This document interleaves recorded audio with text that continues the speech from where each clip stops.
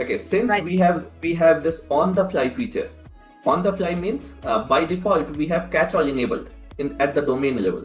What that does is, suppose anyone sends you an email on, I took present.in as an example, right? So suppose you sent an email right now to anything or elma@present.in, and I have catch all enabled. So what the system will do is, system will create that particular email ID elma@present.in and forward that to me, to my control recipient email ID. That is called creating email ID on the fly.